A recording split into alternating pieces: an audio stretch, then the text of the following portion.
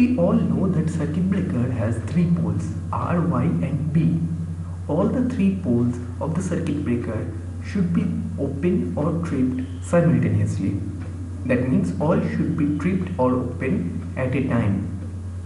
But if there is any problem in the circuit breaker and the three poles do not open or trip altogether, then what will happen? In that scenario, pole discrepancy feature of circuit breaker will come into place. So today our topic of discussion is pole discrepancy protection of circuit breaker. So let's begin.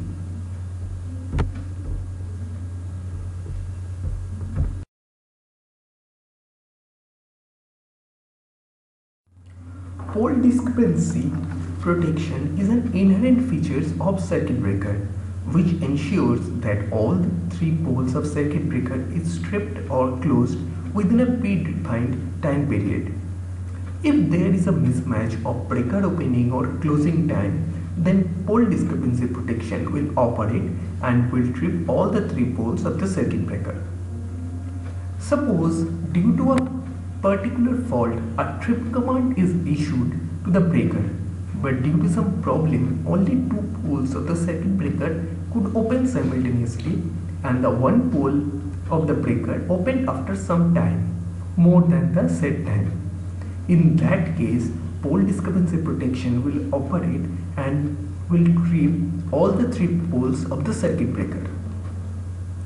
Basically, pole discrepancy feature is incorporated through a timer and fixed time is set in the timer, after which pole discrepancy is supposed to initiate.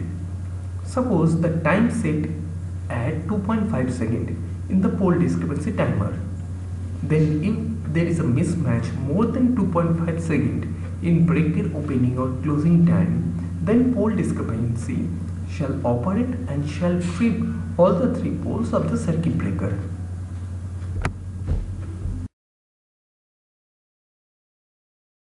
For better understanding of pole discrepancy, carefully observe the figure below.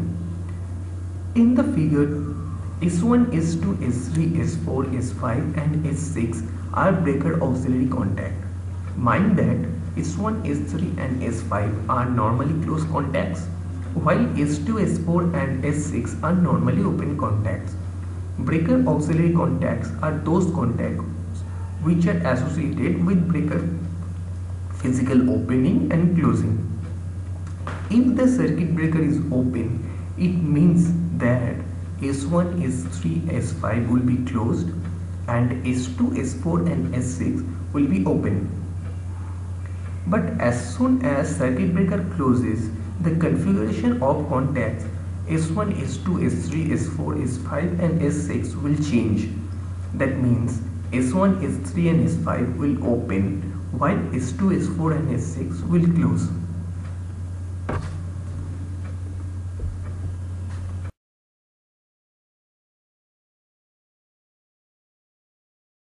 First, we will discuss what will happen under normal operating condition of circuit breaker. That means if the circuit breaker trips and all the three phases will be simultaneously closed or open, then what will happen? If circuit breaker trips and all the three phases open as shown in the figure, the status of the contacts will be as below. S1 will be closed, S3 closed, S5 closed, but S2 open, S4 open, S6 open.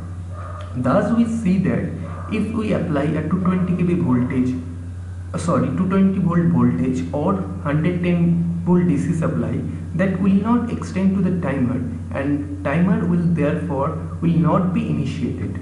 Therefore, trip command from pole discrepancy will not go.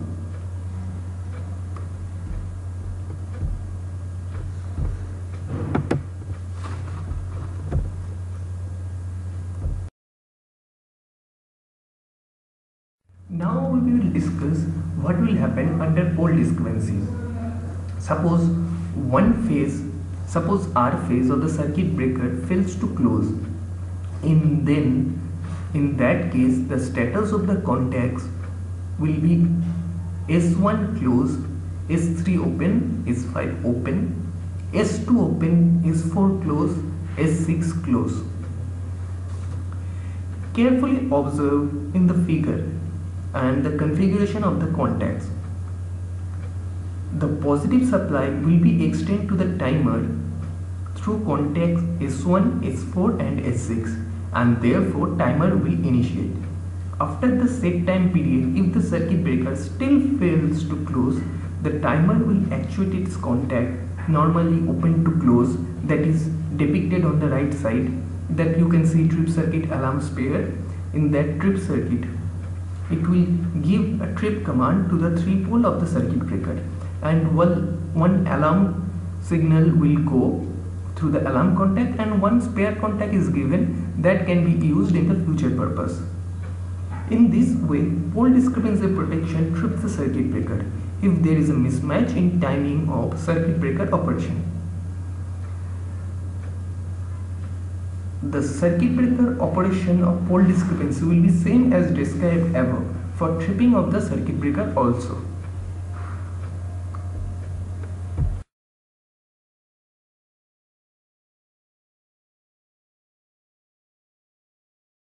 Thank you guys for watching this video, and please like, comment and share this video, and keep your valuable opinions and any suggestion if you have to improve the videos, and do not forget to subscribe. Thank you.